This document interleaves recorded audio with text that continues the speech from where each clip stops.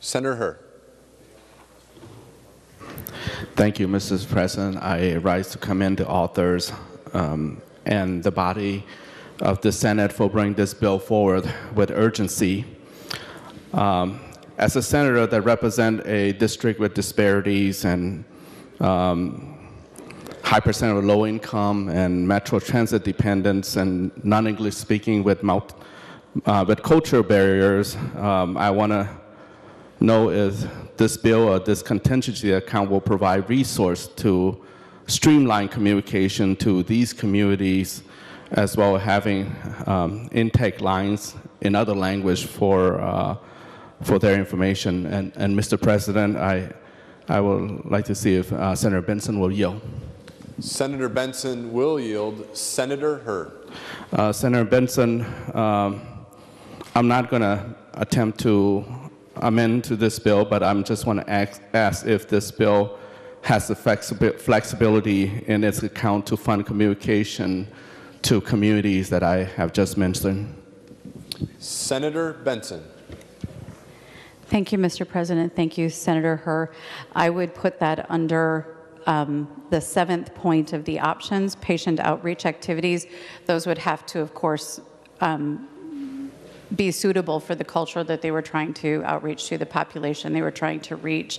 I know Senator Hayden had raised a question about the Somali population. I think if you're trying to reach them to help flatten the curve, that you would make sure that it was appropriate and welcoming so that you could be successful in helping them engage in this public health effort.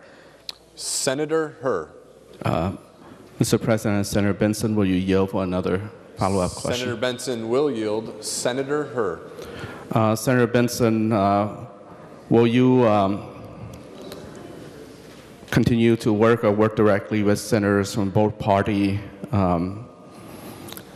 in communicating the needs for multicultural outreach or intake information from community with language barriers, relay those information to the agency and to the healthcare facility that should be working with people? Would you be open to that leadership or leading that role as an ongoing process?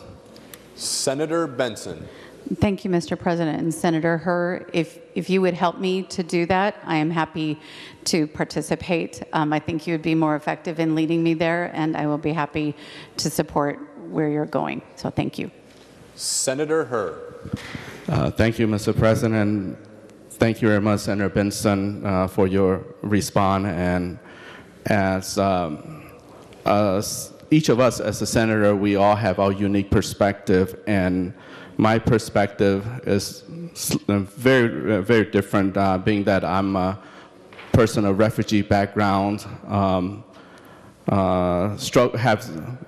unique struggle living in inner city, and sometimes being looked at as an outsider than an insider. And so I just want to say that when I look at this bill, I'm worried for all Minnesota, and at the same time, I also worry for our healthcare facility not being able to do intake on our most vulnerable communities, and we may miss on fully handling the containment of this COVID-19 virus here. So, but then at the same time, I'm hopeful, and that's why I'm speaking up to put this on the record so that it's here for agency and for our senator legislature to hear that if we put everything holistically and forgetting the vulnerable, then maybe we may miss some opportunity. So I just thought I want to communicate that point to everyone, and I appreciate Senator